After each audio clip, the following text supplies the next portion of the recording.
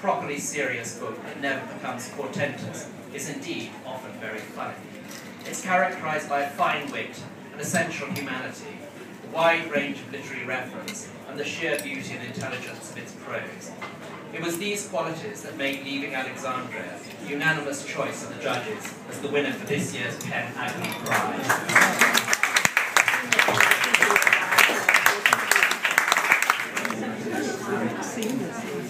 Ladies and gentlemen, I'm thrilled to have won this award, but I must say I was a bit worried when I saw the title of the award.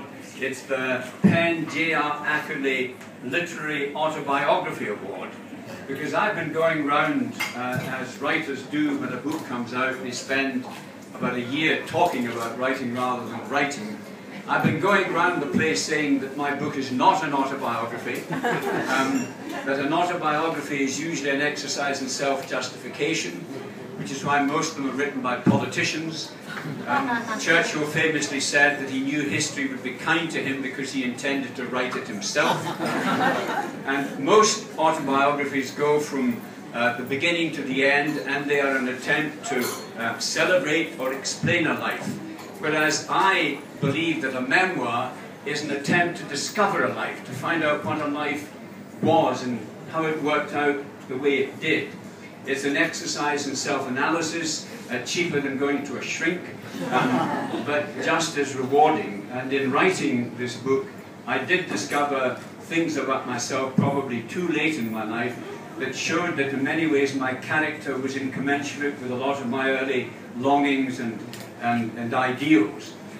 But the one piece of knowledge we must all find in life is self-knowledge, and to die without knowing who you are seems to me to be the saddest thing that could possibly happen, even if you don't particularly like who you turn out to be.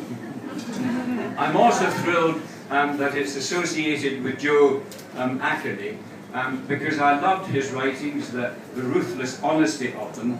I too am a dog lover, although I pick up my dog's shit the way that he in fact didn't. He celebrated it with almost transcendental ecstasy. The many bowel movements that she dumped on in Putney Common and all over, and he would shoot out his neck at people challenging him on this. I'm a dog lover who has little black plastic bags in his pocket. And had I met Joe Ackerley, I'd have taken him for a pint, and I would have told him about the dangers of the water table by the kind of tulips defecations, which ruined many a posh carpet in country houses. Siegfried Sassoon was the only one who seemed really to tolerate that.